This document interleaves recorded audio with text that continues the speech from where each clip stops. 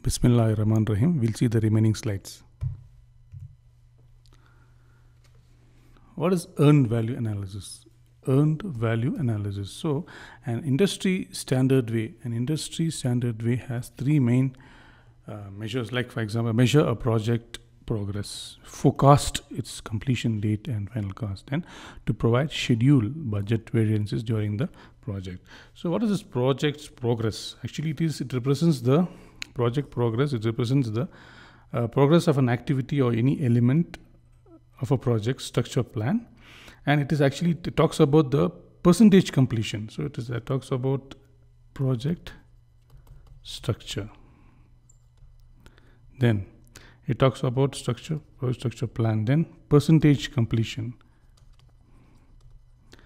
Then it may also based on cost, time, and see the efforts taken.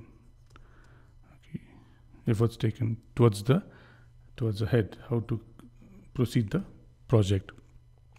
Then it talks about forecast. Forecast means the future related analysis, completion date, final day, cost. Then also it provides schedule. Schedule means giving a time.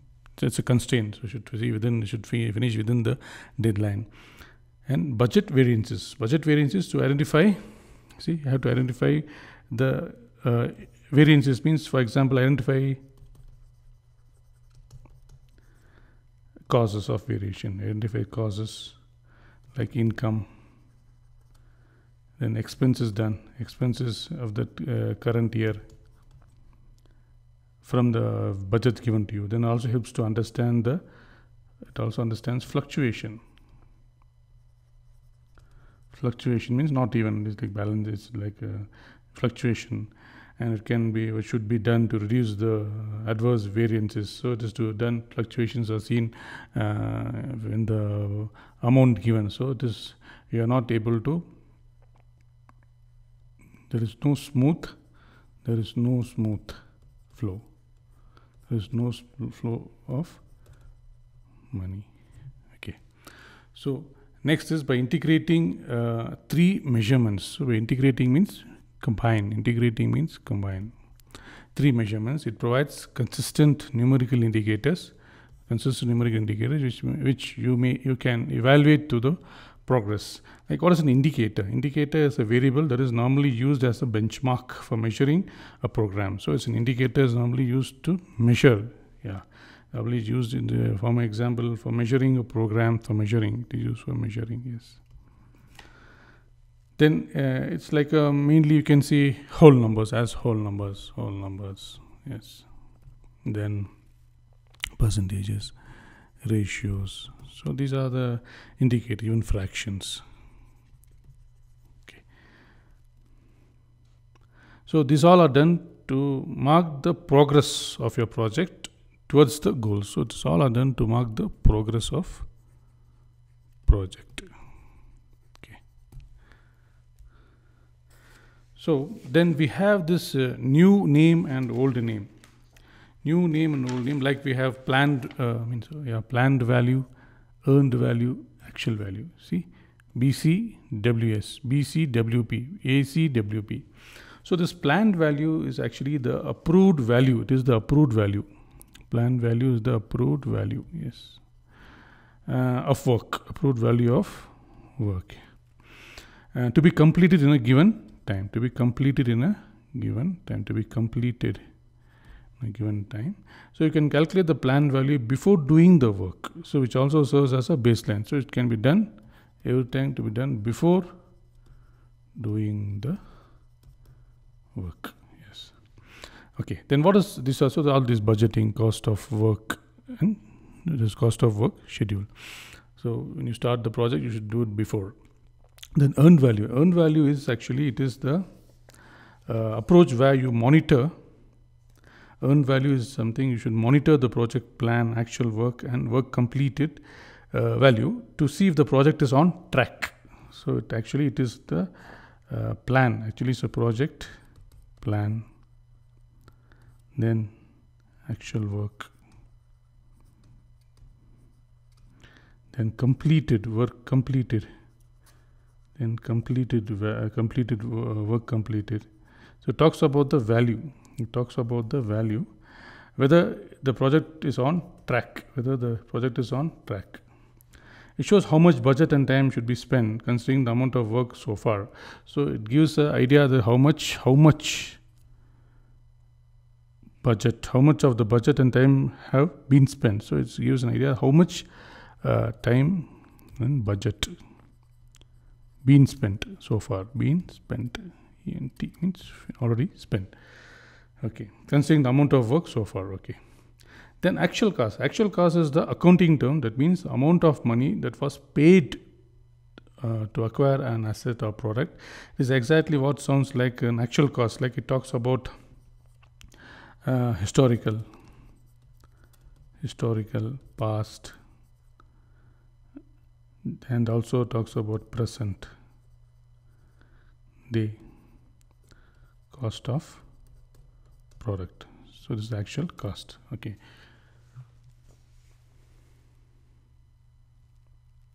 Then every time when you see budgeted cost, what is actually budgeted cost? So budgeted cost, it's actually BCWP. This one, so you can see budgeted cost of schedule, with cost of work permitted, actual cost of work permitted. So it actually is the value of work. Actually, these are the value of work. Actually accomplished or completed. So it is completed. It can be used to address the entire project, individual task, or work packages. So it can be used for the individual task, or even you can see it as for the work packages. So these are the budgeted cost of work performed, BCWP. Then change control. So then next topic is change control. Yes, change control is what are the reasons for the changes, like uncertainty of work. Then you have the learning curve. There is errors and mistakes, external factors, government, customer, suppliers, process improvement. So these are the reasons for changes. So this uncertainty means not even. There is some fluctuation. Yes. Then learning curve. Learning curve mainly is done to actually it's a rate of person's progress of gaining experience. So it is the person's progress of gaining experience to new skills, or new skills, or gaining new skills. So this actually shows how it is steep, like so how it is increasing. Mainly to find out, it is mainly done to find out the errors and mistakes. Yes. Then what is a mistake? Mistake, it is actually an accidental or something done wrong. Error is usually made due to the lack of knowledge. Error is usually done due to lack of knowledge.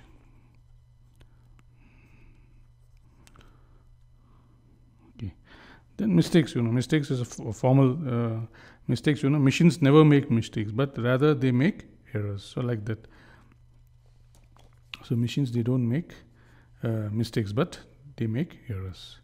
Then you have external factors. All these factors. What are the external factors? Like they can have an impact on business investment to achieve the strategic goals and objectives. So they have impact on project goals, then objectives. So all these things to achieve objectives. Then external factors, what are the things? Actually, they might include like competition in social, legal, social, all this is government, customer literacy, social, then legal, and also technological changes.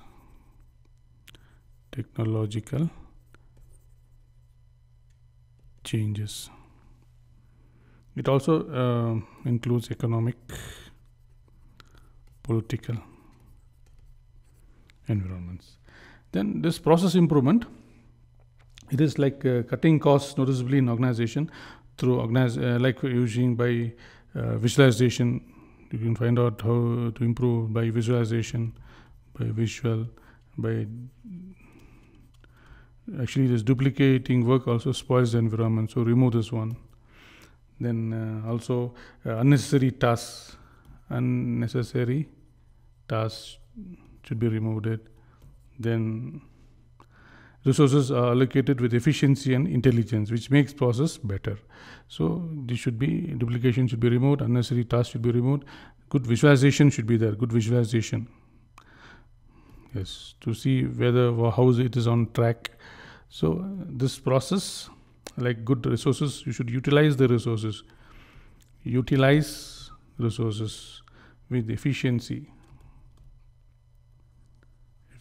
and intelligence, so that it makes process better. It makes the process better.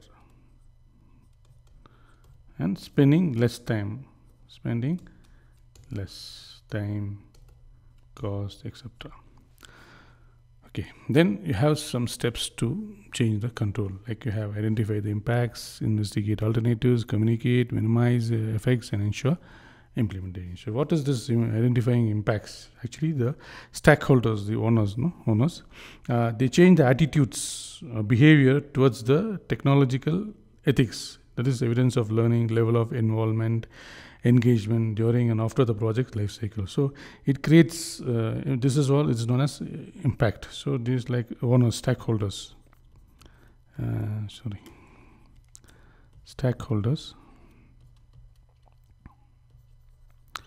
Stakeholders, they change the attitude. They change attitude, behavior. Then towards the technological ethics.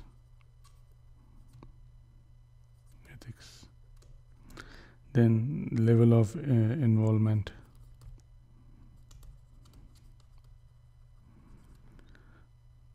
During the project life cycle. Okay, then investigate alternatives. Investigate alternatives. Actually, it is like it has different, alternatives means different choices available to achieve the project objective. So there are different alternatives means just a minute. The different choices. Alternatives means different. This like you have a choice, either this or that, and which is better to proceed with according to the objectives of the company goals, like that. So objectives, actually it is different choices to achieve the project objective. Then it is actually it's an analytical comparison of different factors. Also you can say it's an analytical comparison of different factors like operational cost, then risks, effectiveness. So all this leads to the alternatives. Yeah, it can. Then communicate. It's a very good communication should be from the top to the bottom. So have good, effective and efficient communication. And minimize the effects of having control. Then minimize the effects of control of possible future events, like that is proactive rather than reactive. So effective risk management strategies can be applied to allow to identify the project's strength, weakness using SWOT analysis. That is strength, weakness, then you have opportunities, threat. So these are taken into consideration. So it talks about all the future events. Okay.